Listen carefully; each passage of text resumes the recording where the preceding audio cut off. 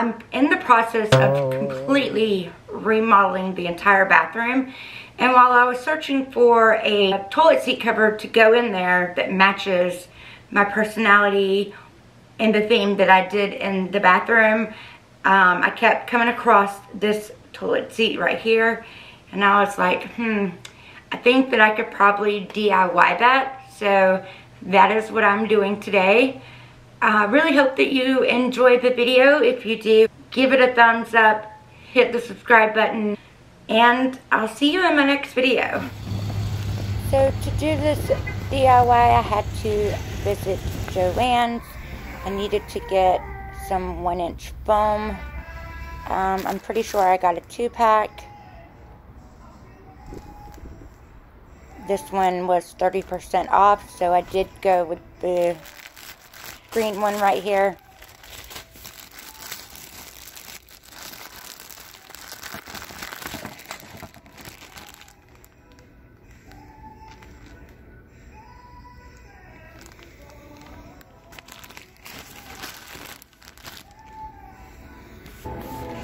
And then I went over to the fabric section and searched around for a little while. I finally found this fabric, and I think it's gonna work perfect for this project.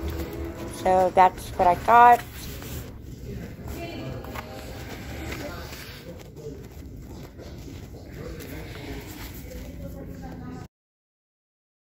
So these are the things that you're gonna need. You're gonna need a staple, extra staples just in case, some fabric. The fabric that I picked, I was going to go with a velvet, but I found this fabric and I thought it would be the best because you can wipe it, and considering that it's going on the toilet, you definitely want something that you're able to clean. So I think this is a faux leather. I found these bigger ones at the Dollar Tree, and then I got these from Joann's as well. These do have a flat bottom, but they're not as big as these, so I'm not quite sure which ones I'm going to use yet. I guess we'll see when we get there. You want to get some Velcro strips. I got those from Walmart.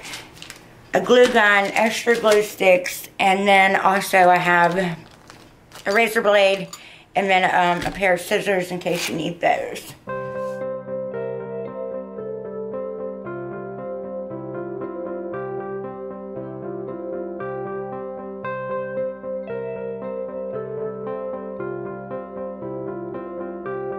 I just kind of stuck the cardboard under my toilet seat so I could trace the shape of the top part out, and then I'm going to measure about 1 inch to cut it 1 inch smaller than the top piece so that it kind of sits in this area.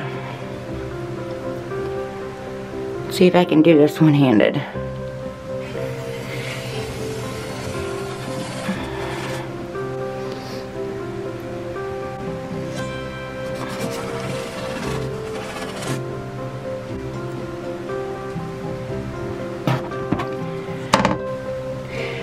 So I'm going to cut that out.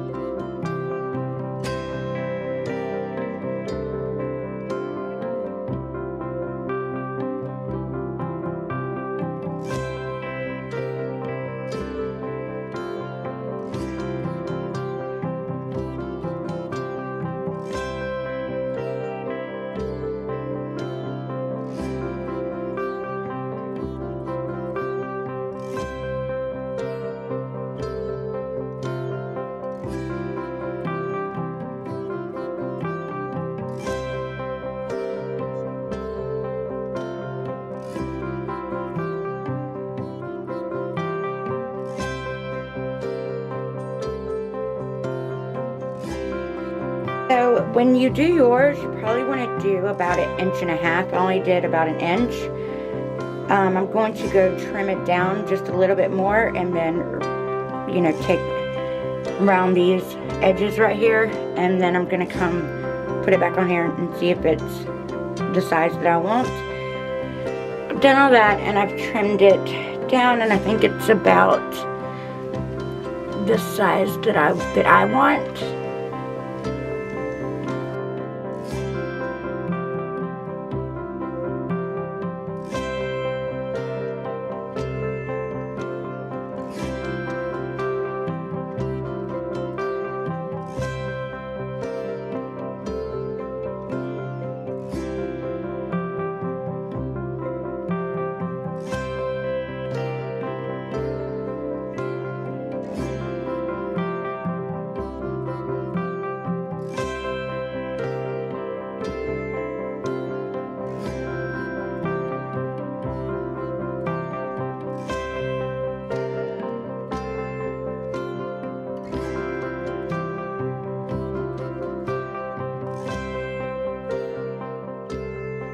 On this part right here, I really wish that I would have went ahead and made a line graph on the foam with my ruler, because later I do try to eyeball where I want the tuft areas to be, and they were not all lined up perfectly, so it kind of makes me want to redo it, but I haven't.